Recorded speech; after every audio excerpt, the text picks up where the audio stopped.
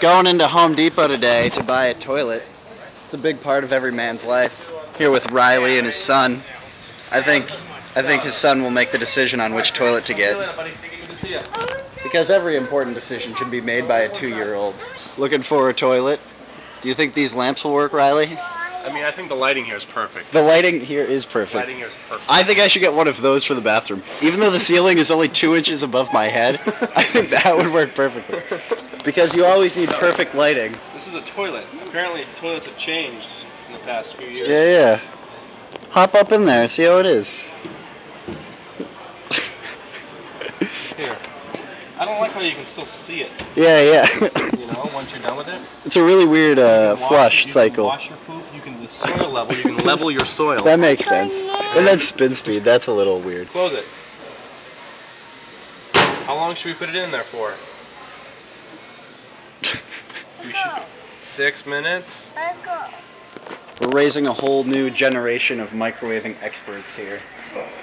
Say good idea. Perfect. Okay, so there's all these toilets here. All of these toilets. And I have to find which one to use. Is flushing power the most important thing? Or is it gallons per flush? Or do I want elongated? I definitely want elongated because I have a big ladies. And Riley, what's up? You seem to be attracted to the Highline Classic. I mean, that is attractive. Flushing power 10. 1.8 gallons per flush and elongated? I think this is Ryan, want to hold this? Okay. Is that the Highline? That's the Wellworth. Ah. We really have to pay attention to here. The Wellworth. The Wellworth. Don't break my toilet. It just shatters. Okay. Oh wait, that one right there has an electrical plug on it.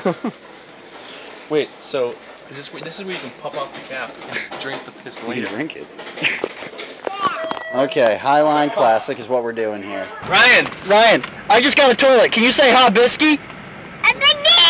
No, say hi, Bisky.